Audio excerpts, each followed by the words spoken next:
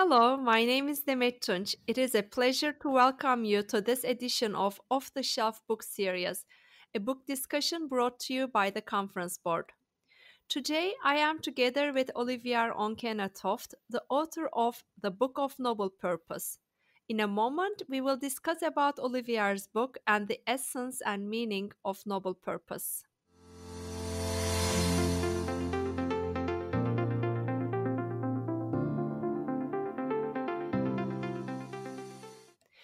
Olivier's hope is that during the next 2 decades, we will evolve into a world in which the cities, regions, countries will all base their activities on a universal noble purpose, which, according to him, is not a goal but a philosophy of life. Olivier, it's a pleasure to have you with us today. Welcome. The pleasure is mine. Hello. Olivier, you start your book with an impactful life experience you had at the age of 27. You were kidnapped in Colombia and you were left in between the thin line of life and death. In the end, you've survived, but this experience have led you to think about the essence of life. I know that your passion is to inspire people with the power, impact, and beauty of purpose. I must say that you achieve a big part of this mission, of your mission and your passion with the messages you give in your book. So, why did you write this book? Well, I wrote it because I thought it was the time of the right time in my life to put all my ideas together and share that with the people who wanted to read or who want to read it. Um, I actually also wanted to do a dedication to life, which I think is really very important for me.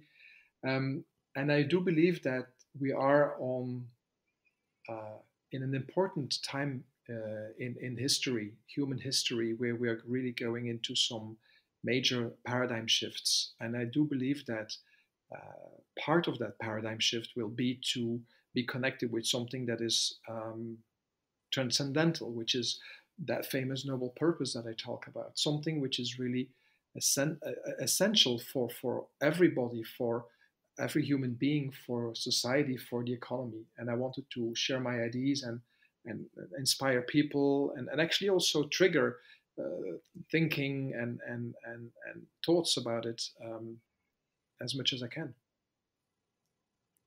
Well, you dedicate this book to the beauty of life. Yes. Who should read this book? To whom is it written for?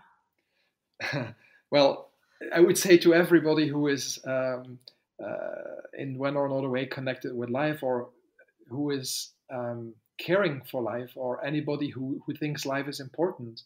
Um, and to make it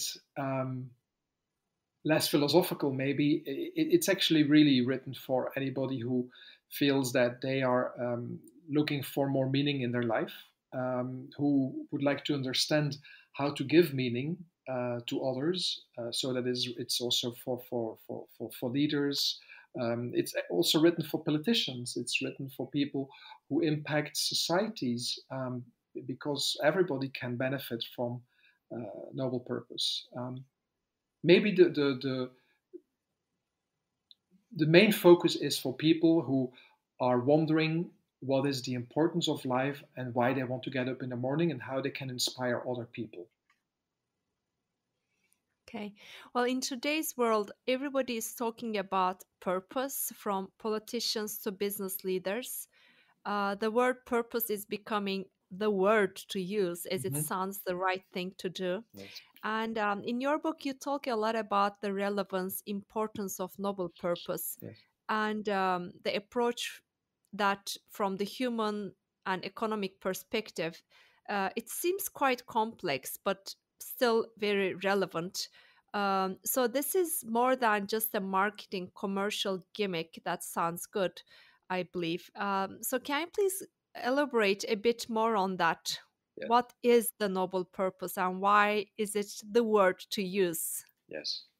I think this is an essential question. It's about the relevance of why we as human beings do what we do, why we as organizations do what we do, why we as teams, as projects, as NGOs as political leaders, as investors, as entrepreneurs, why do we do what we do? Is it to be at service of something bigger than ourselves, or is it to really enrich ourselves, or is it to just do things for ourselves? So, noble purpose is something which is an aspirational reason for being, which I believe is grounded in our humanity and inspires ourselves and others to a sustainable call for action, a long term call for action to be at service. And in that, it is very different from an objective. Um, People actually confuse noble purpose with objective or noble purpose with mission. And when you speak about, everybody seems to be speaking about it, it is true, from the World Economic Forum to the Round Table to even headhunters start speaking about the importance of noble purpose in the way how they will recruit people. We see it in many enterprises that start promoting noble purpose. They connect their services and products, so-called, all because they want to serve something. And I think it's very dangerous that we will miss out on the essence of noble purpose when people maybe do it for marketing reasons, or as you said, commercial reasons, or for pure PR or opportunistic reasons. That is not the kind of noble purpose I'm talking about. To make a blunt comparison, Adolf Hitler, he had a purpose, but we can definitely not say that he had a noble purpose. His purpose was something of short-term realization of an idealistic idea. But when you have to kill millions of people and discriminate even more millions of people and install pervert systems, you cannot call that a noble purpose. Taking that to the economic world, when an organization is promoting a way of doing or products or a way of consuming that is very negative for the impact it has on us human beings, or on nature, the ecology, or on the way how certain minorities are being disrespected. For example, when you make garments, you're in the fashion industry, and you produce things which had a huge negative impact on the ecology and on the way how children are being mistreated. Can we say that that is a noble purpose? Of course it is not. When you are in the production of cigarettes or in a production of arms, and the only reason is to make the cigarette industry more financially powerful, or the arms industry more powerful, financially powerful, with all the destruction that it creates, I don't think that you can say that that is a noble purpose. So when we speak about noble purpose, we have to really get it straight. It is something that is at service of others to solve human, social, political, ecological, economic problems. And it surpasses the short-term thinking that has been very much ingrained in our economy and in the way how we have been behaving until a lot of crises started popping up, and until obviously we had the financial crisis, we had the terrorist crisis, we had the crisis now with COVID. It is all bringing us to a different consciousness, and I believe that that consciousness is going to push us to really rethink the way how we do business, the way how we lead, the way how we do politics, the way how we produce, the way how we consume. Okay, thank you. Now we're going to take a short break for some quick announcements, and we will be back in just a minute to continue this interesting discussion on the Book of Noble Purpose written by Olivier Onghena. Looking for additional business insights in this subject area and beyond this podcast, go to tcb.org and explore our Human Capital Centre. Uncover a large array of products hosted by the Conference Board in focus areas like diversity and inclusion, talent management, and many others. Products include peer-to-peer networking events, expert briefings, publications, data and analysis, webcasts, videos and blogs.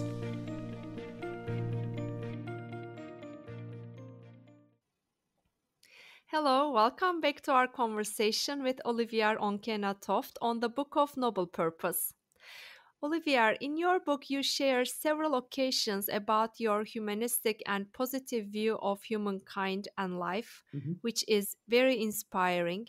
However, it might be seen as quite naive by some people. Do you believe that the human race is caring enough and is positive about itself? Well, if you look at the human race, what we have been able to achieve is simply incredible. From a scientific perspective, from a health perspective, from an industrial perspective, from an economic perspective, we have been able to produce things that were never produced before. We have been able to prolong the quality of our life. We have been able to rethink education. We have been able to disclose parts of the world that were totally closed. So the progress we have as a human race that we have known is that we know is just incredible. At the same time, with that economic progress, with that wealth progress, we also see a certain, how could I say it, a certain disrespect for our own evolution. And we start becoming so concentrated on the short term that we sometimes tend to forget that we as a human race, when we are going into that short-term thinking, that we are going to actually cut off the branch on which we as human race we're sitting ourselves. And we see that with what is happening in nature, for example, in the climate, in ecology. But we also see that in the social inequality. We also see that in still very important forms of racism that are present. We see that in the way how there is a big disruption in the way how you have people who have access to a lot and people who have access to almost nothing. We see that in a massive part of the population that even today is living in poverty, that is not being covered in the basic needs. And at the other end, we have people who have an abundance of food, so they can even become obese. We have parts of the world that have everything, and we have parts of the world that do not have everything. So there is a huge discrepancy. Yeah, discrepancy, exactly. A huge discrepancy in these things. And at the same time, I do believe that when we as human beings, we become more conscious of what is important and essential, that we will be able to solve that. And I do see that even if in a certain way we're going through some rough times, there is that desire to solve the things that seemed to be unsolvable until recently. And a crisis like the COVID, I think, has been beneficial in a certain way because we have been digitalizing, we have been progressing, we have been inventing, we have been, and I'm not only talking about the vaccines, but I'm talking about so many other things, the way how we work, the way how we organize, the way how we produce, the way how we consume, the way how we look at work.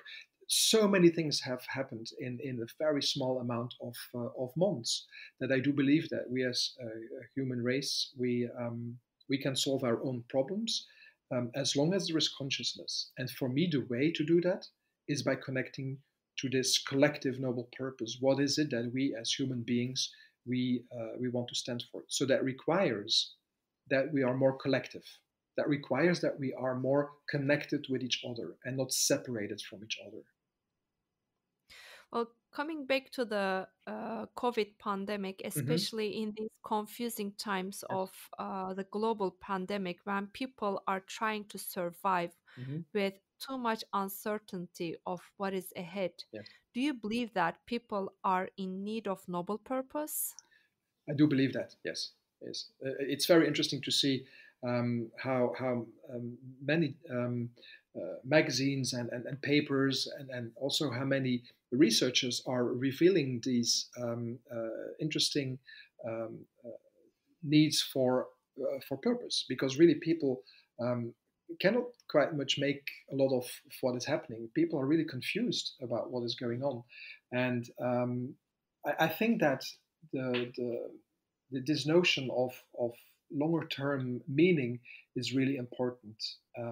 So I do believe that people in the confusion that we're going through are really in need for noble purpose. And I do believe that it is also thanks to this crisis that people are really starting to ask yeah, this question of why the hell am I doing what I'm doing? Why am I in this kind of role or this kind of work or this kind of setup or this kind of relation or this kind of, because this has been such a major transformation for all of this. This has had such a huge impact on the way how we live, the way how we are, that you cannot miss out on that question in one or another way, in one or another moment of that noble purpose. Olivier, in your book, you vividly call upon all of us. Mm-hmm. You call on the leaders of this world.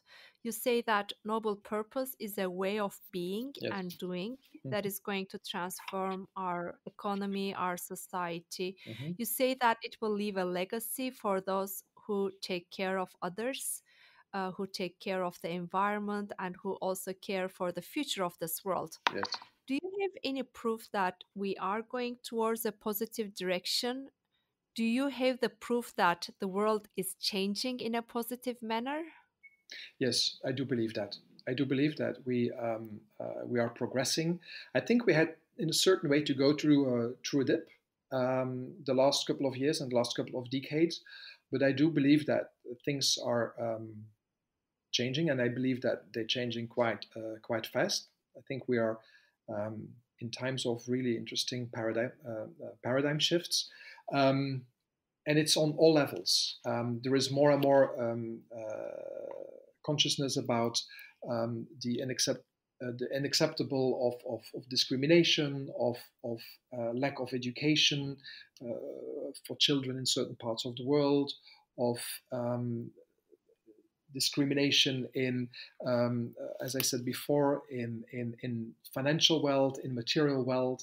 More and more people are thinking that we should redivide the things, but also the way how we look at ourselves, the way how we look at what is important. The new generation is very much connected with very different things than the generation of the baby boomers, or even the generation before, where they had very different ways of looking at things.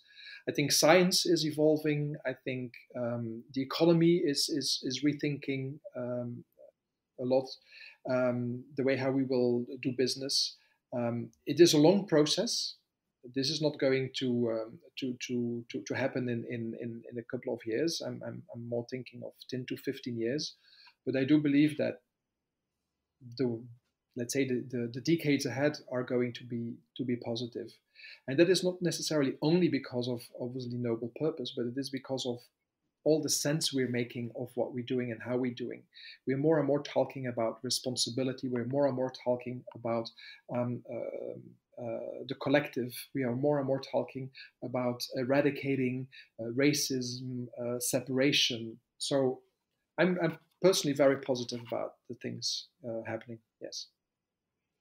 Well, thank you, Olivier, for this inspiring book.